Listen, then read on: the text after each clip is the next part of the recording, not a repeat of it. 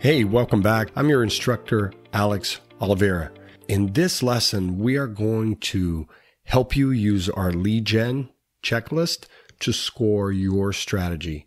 And what we mean by that is that we're going to go through all of the different components and elements that you have learned in all the previous lessons so that when you're ready to put that strategy to work, you can go through this checklist and make sure that you have everything ready. And the goal is to convert more leads. And this lead gen checklist I've used for over a decade on all of our lead generation campaigns for Fortune 500s and small businesses. And it's just a prep list, and you're going to give yourself a score. We're going to give you the template, and it will really help you. So here we go.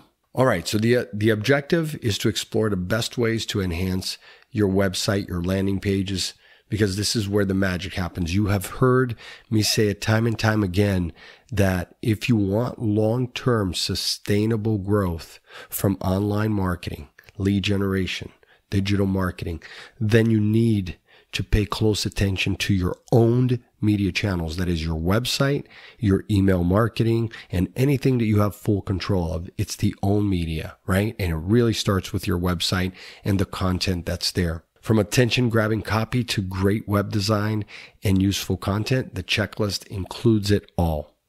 All right, so let's start. A little refresher on the lead generation framework. We know the brand, right, and the company story, it needs to be clear and compelling.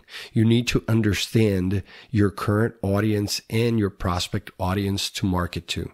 The purpose, which is your objective for the campaigns, need to be written out.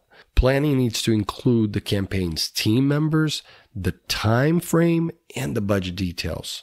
The campaign channels and the advertising platforms that have chosen need to be written out, and you need to have logins, and you need to be ready with payment information all set up, and we've given you the tutorials for that as well. Analytics to track and measure user activity and events on your website and landing pages. It's so huge. It's why I highlighted measure here. If you do everything else right, but you are not measuring performance, the analytics is a key piece of your success.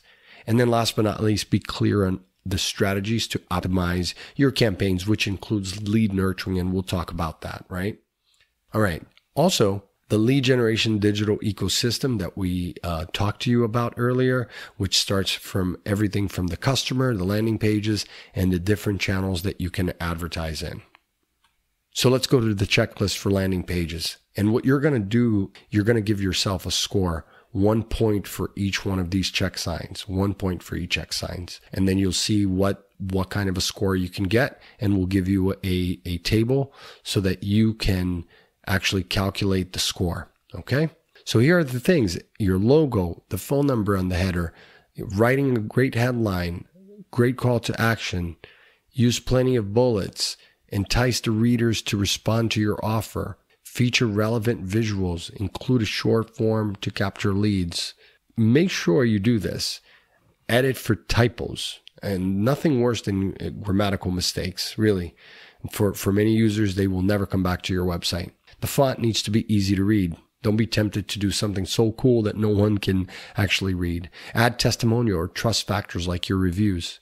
Display the thank you message or thank you page pointing them to the related offer.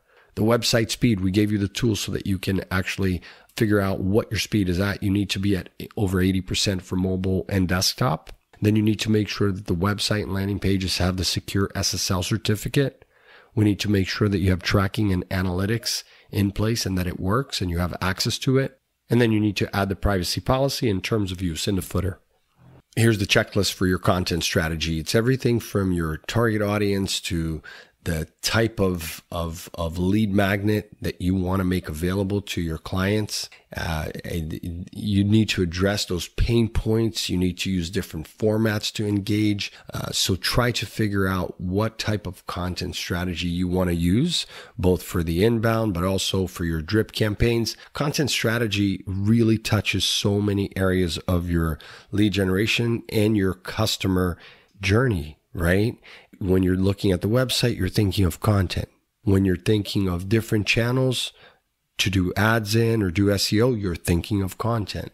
When you're thinking of doing an email automation campaign, you're writing content, right? If you're going to do videos, you're thinking of content. So that content strategy needs to be real important. And one of the things that you really need to pay attention to is creating an editorial calendar. Creating that habit will absolutely help you stay consistent. So make sure you create an editorial calendar. Very important that you do that for all the different types of content. Email automation, we shared that with you as well. Again, you're giving yourself a score, just 1 point for each one of these. Again, the messages, you need to decide on lead nurturing, segmenting the different leads by type of offer and connecting them to each campaign and list, and making sure that you have remarketing campaigns set up. So email automation, it really is not a very long list, but again, it's something that you have to think about when you're using your email service provider. You're obviously going to go through your list, the subscribers, all the different tools that are in there, and then just create some sequences. Don't complicate it too much, and perhaps use a workflow that goes out no more than 3 months. So you nurture that lead. You may send out to a prospective buyer a series of 15 emails over the course of 6 months, and that's okay. And in those emails, after all, with automation, we're talking about constantly feeding them different pieces of content based on their needs, based on their demands, right?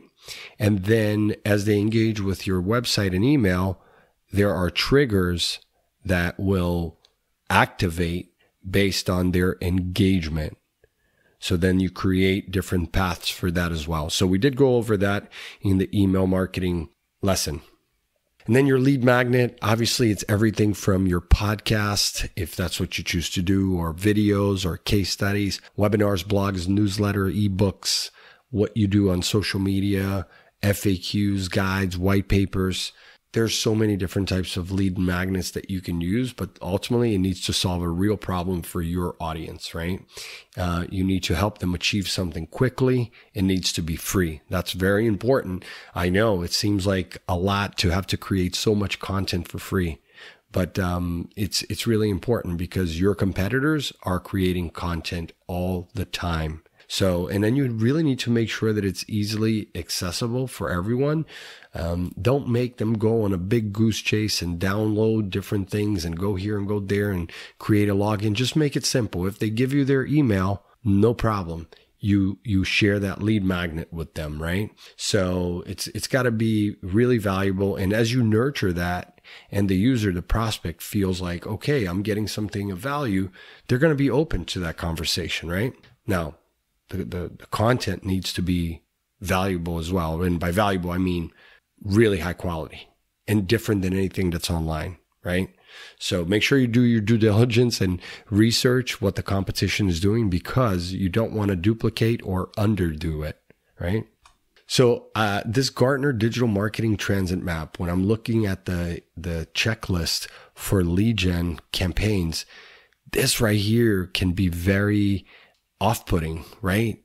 Gartner created this, and it really complicates things a lot. When you look at everything from social to analytics to ad tech, it's almost like a very complicated subway system. And they're trying to demonstrate, using this analogy, how complicated digital marketing is. But the truth is, it's not that complicated. So you see up here, we go from search engines to the creatives to SEO and SEM and social. I mean, it's really complicated here. And so there's no way that the average business owner is going to spend time trying to get to know each one of these channels. No way. It just would take you too long to understand. Even these Fortune 500 companies don't have every single one of these points addressed. So yes, you do not have to worry about it. There's no way that this is what it's going to look like. It more looks like this for a lot of small businesses. Listen, you've got the checklist. You know exactly the things that you need. You're going to score it. And then you need to figure out, how are you going to drive traffic? Search engine marketing, which includes paid search and SEO, social media marketing, affiliate marketing, inbound marketing, email marketing, influencer marketing. Those are your basic ones, your basic channels digitally online to generate leads. That's it. We don't have to look at a map like this. And for a small business, you're not looking at mobile ad networks and, TV. And there's so many things that for the big brands, yes, it matters because they're competing obviously on a much bigger stage, bigger budget. But for small businesses, this is not the case at all. So not to worry about that. So figure out the traffic channels you're going to do and then go into lead nurturing. We've talked in depth about lead nurturing, lead qualification, lead scoring. So I won't hammer too much in this one other than to say that it's about educating, informing, engaging, and then converting your prospects and leads into a paying customer. And you do that by creating a lead nurturing strategy. So set those objectives and goals for each and every communication piece that goes out. Look at this checklist and then just make sure that you evaluate your success and optimize accordingly, right? So the lead gen checklist lesson exercise, what I'd love for you to do is just simply download the template, use the checklist to score your campaign. And then if you score low on any areas, you may not be ready to launch your campaign, in which case I want you to come back to our community here. I want you to email us, our support team, and we're going to get with you one-on-one or in the group.